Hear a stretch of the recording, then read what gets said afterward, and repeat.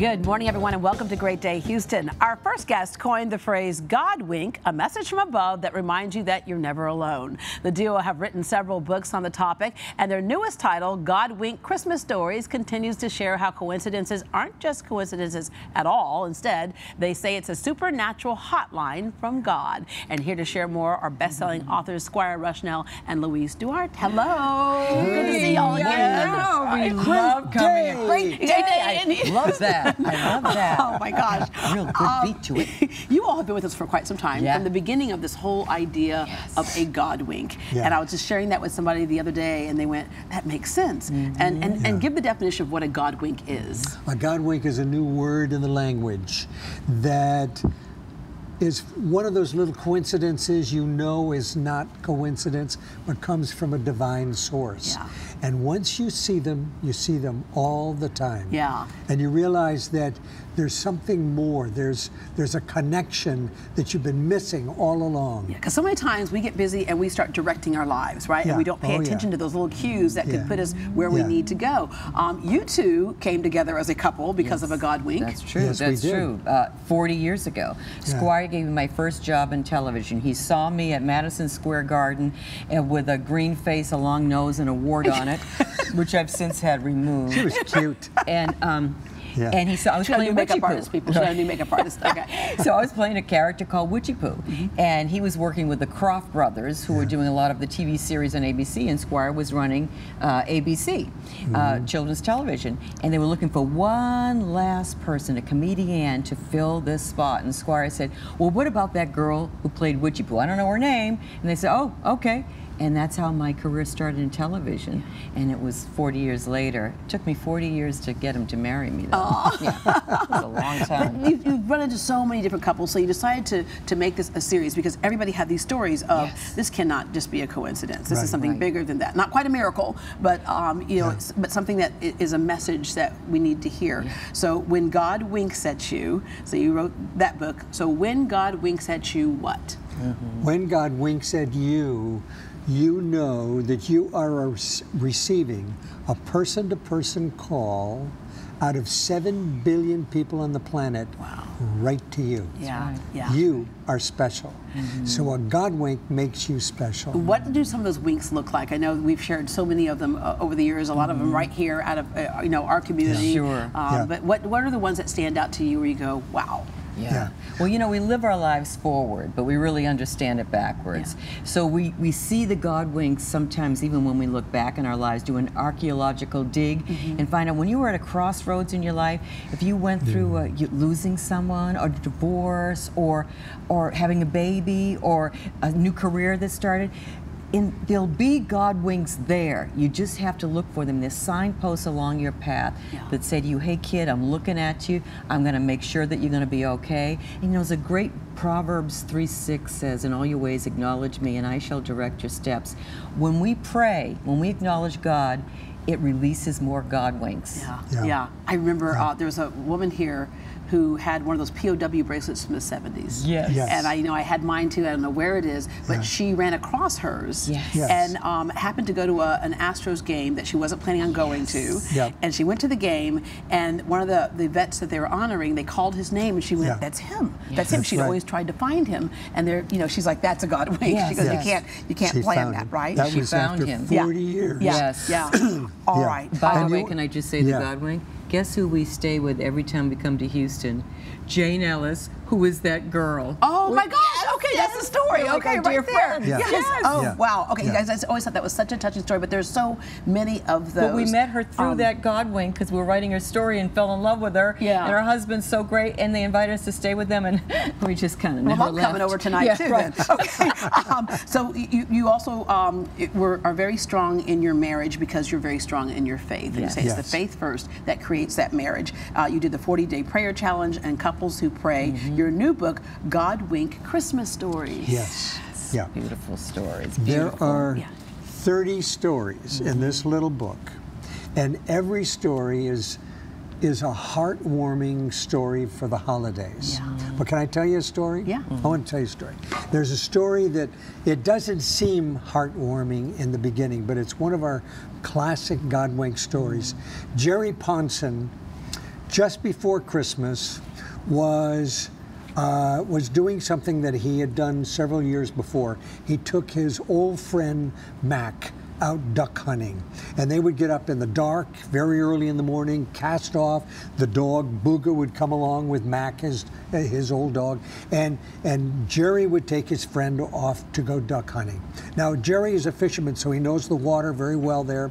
It's about 8 feet deep until you get out to the channel, and it drops off, and that's where the big boats can come by.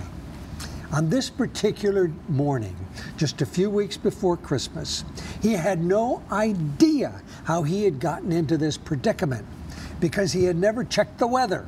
And they got out almost to the channel, and a nor'wester came in, and it took that little boat and it upended it. They were in the waters. All he had in the boat was a 10-foot pole. He jammed it down. 8 feet of water, he was able to hit bottom, and at least they had something to hold on to. He's holding on to Mac, the old man, and every once in a while he'd say, Mac, hold on to the pole, and he'd let the dog Booga rest a little bit, and then he'd say, oh, swim, and this went on for an hour and a half. And he realized that they were going to die there because not one boat had come up that channel. Wow. He kept saying to Mac, hang on, Mac, hang on, a boat is going to come. But he didn't really believe that, because he didn't believe in anything. He believed in wine, women, and song. That's what he worshiped every day. He didn't believe that a boat was coming. He didn't believe that Booga was going to get to shore. He remembered the time that his sister tried to talk to him about God, and he kicked her out of the house, called her a fruitcake. But another half hour went by, and it was still misty, and there were no boats, and he knew they were going to die, and he thought, what choice do I have? He said, are you up there, God? If you're up there, please send a boat. Give me a second chance, God. Give us a second chance. Not 2 minutes later, he saw what he thought was a cross coming through the mist. It was the mast of a boat. And he said, Mac, hold on to me. He took his shirt off, he put it on the pole, and he waved it in the air. They see us, Mac, they see us, they're coming, they're coming. And a little boat came over, put him in the boat. They went over, they got on the boat, and he had the biggest GodWink of his life, because the boat's name was Second Chance. Wow. And when they got to shore, there was Booga. He got a second chance too. Yeah. Here it is. Yeah, be careful what you ask for, because you just might get it, right? And in every detail. I will share with you, 20 years ago, I remember when I first came to Houston, there was a man standing on the street corner asking for change. And, we see that a lot, and sometimes we pass by. But for some reason, that one just tugged at my heart. And I literally had to go around and make my way back. And, in Houston traffic, when you go around, it's like, that's a commitment, right? Yes, yes. So right. I just thought, Yeah. I have to, something pulled at me, I have to give this Good man for some money. you. And so I finally got around, and I gave him a couple of big bills I had in my wallet, and I was like, okay, well, it's better served with him. 20 years later, the man runs into me and says, thank you so much.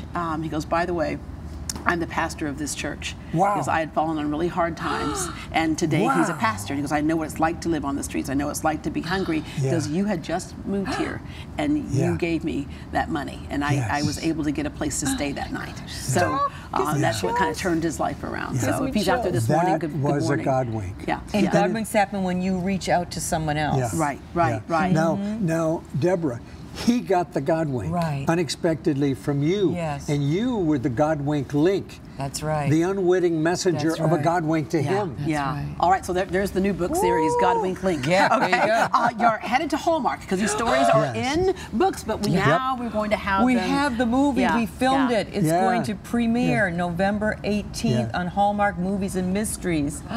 We're so excited. It's called A GodWink Christmas. And with all this turmoil and craziness we have going on right now, what we love is that we actually have these kind of feel-good movies, because really, I think this is the this is what most of the world really is, That's and what Yes. most of people really want. We Yeah. see in the news what's called unusual, Yes. and it's hurtful, and you have to be watchful of it, but it's not the way that most people feel, and Yeah. I think it's nice to restore right. the way most Yeah. people feel when you're dealing with tough times, that Yeah. the community steps up to help you. We saw that here with Harvey, so That's I right. appreciate your books, or Right. appreciate what you're doing with your movies. And before we go, we cannot go without you doing a couple of impressions for us, because she is known as one of the best impressionists in the world. Give us Yeah. Cher, Barbara, whoever you're going to give us. Well, maybe Bart Simpson. Hey, dude, what's happening, man? Nobody lay a finger on my butterfinger, man.